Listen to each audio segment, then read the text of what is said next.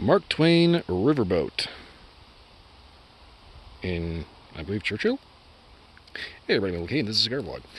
Alright, so Mark Twain Riverboat is, as you can see very clearly, a barber pole style of cigar, meaning there's actually two different leaves used for the wrapper.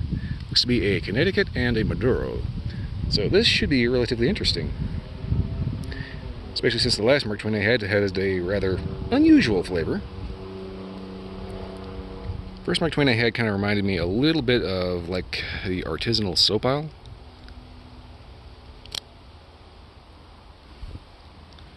As in it didn't have a soapy flavor per se, but it just had that, it had that kind of clean, exotic smell that you find when you walk into artisanal soap.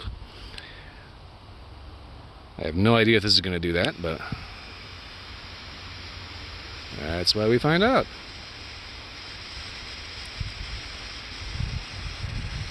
Now, you have to be kind of careful with barber poles because you've got two different wrappers that are two different thicknesses. They can be particularly tricky when it comes to burn.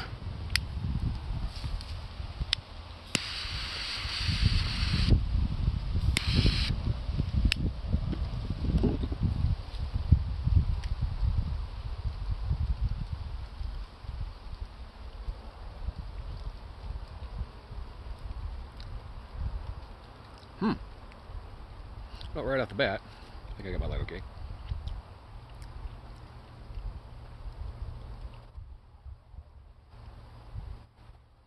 A little sweet. A little clean tobacco. I want to say it's a little cedary. That is interesting.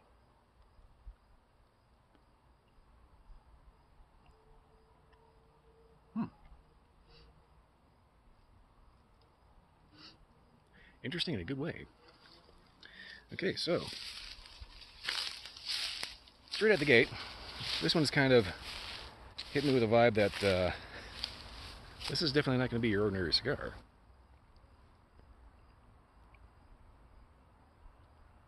Oh, there's several flavors going on just straight out of the gate that yeah, pinpointing individual things, kind of difficult. Okay. When I say that's a good thing, because I mean I'm going to say that's a good thing because it means there's a lot of things going on.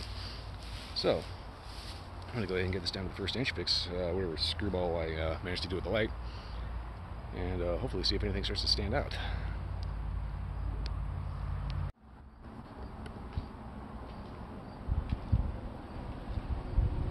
Okay, so far, just like the previous Mark Twain, this one's striking me as a little weird.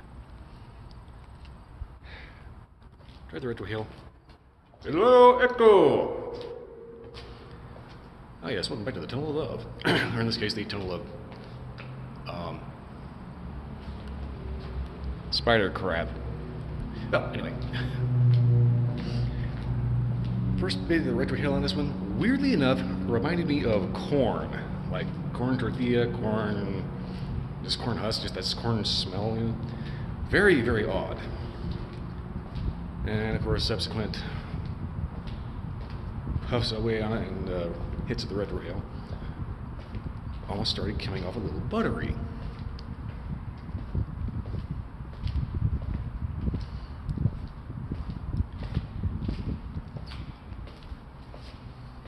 There's just enough of a breeze blowing through here that's kind of blowing the smoke out. It's like, we'll get the flavor, but it's kind of weirding me out if I can't see the smoke. Smoke so far has been actually kind of wispy on this one.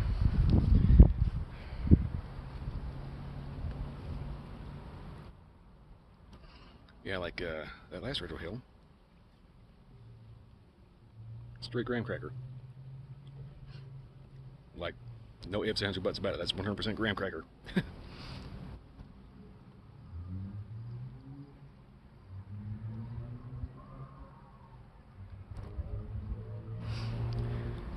Okay, so the overall mouth flavor I'm getting off of this, a little sweet, a little earthy, some clean tobacco, like no spice at all, which I actually find kind of nice. But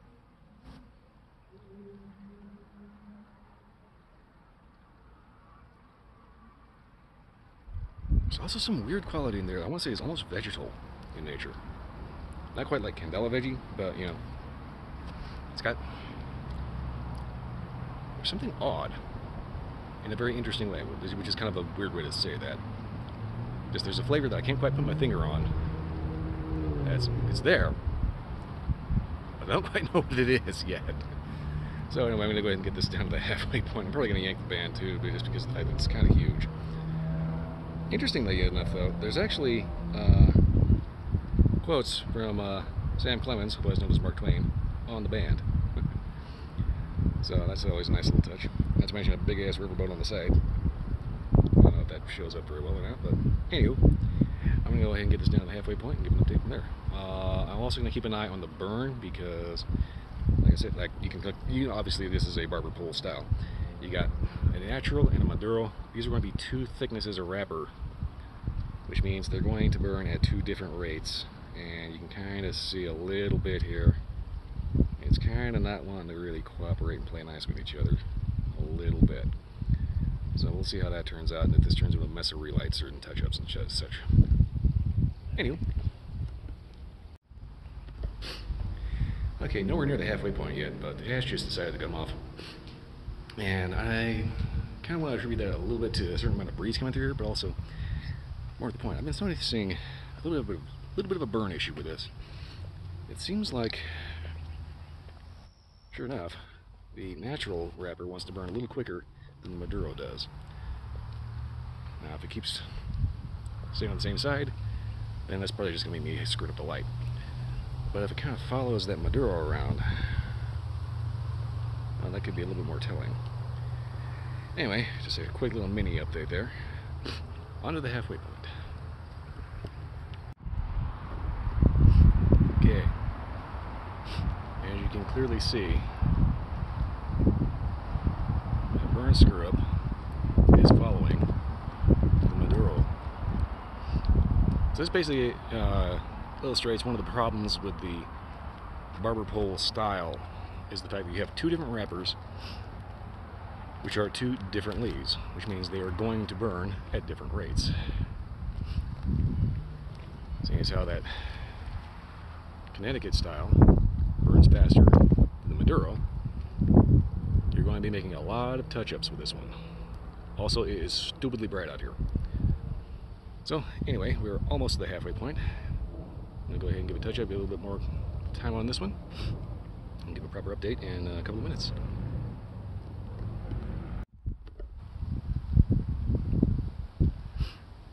Well, turns out, after the ash flopped off in the touch-up, it is at the halfway point. So, current thoughts? You kind of have to double puff on this one, especially if you want to keep a somewhat consistent burn, but like previously stated, it is a barber pole. Those two different wrappers are going to burn at two different rates, so just be cautious of that, and keep a lighter handy. Flavor-wise, I originally said there was no spice. Turns out there actually is a little bit after you get past that first inch. You get a little bit of a, I want to say almost like a spiced apple thing.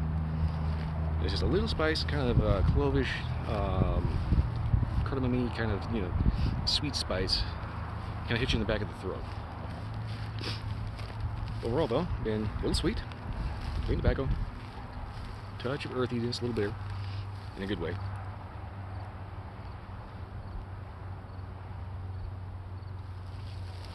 Roger Hill has been just kind of mirroring that overall sensation, sense profile thing, you know.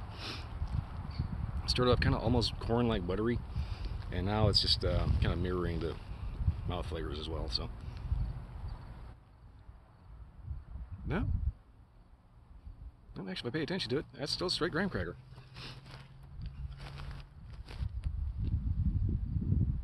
Yeah, that's still graham cracker, right?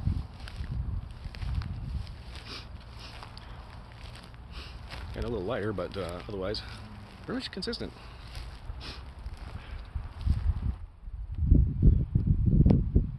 Just kind of meandering around, puffing and talking, and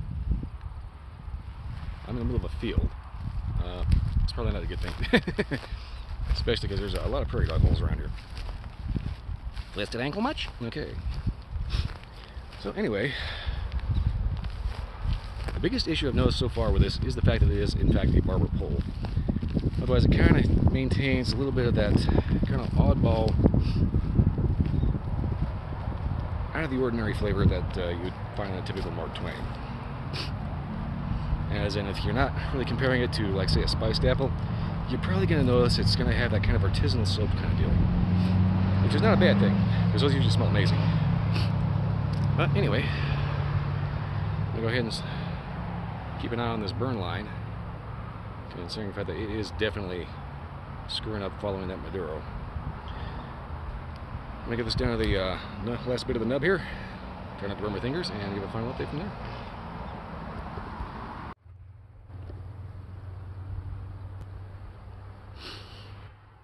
I'd say it looks like a pretty good nub to me.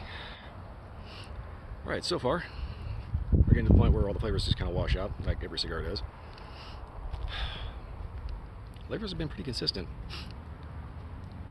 Every so often I'll have that one odd puff that has like a weird caramel note to it. But overall, flavors have been kind of almost like a spiced apple spice. So sweet. And I think it's that spiced apple kind of spiel. It kind of has that artisanal soap kind of thing. And you know what I'm talking about. You know, you go into the store, you find that soap aisle that's got like the nice, like the goat's milk soaps and all that. They have that just that incredible smell to them. That's kind of the vibe that you get from these. But yeah, there is a little bit of spice as you back of the throat.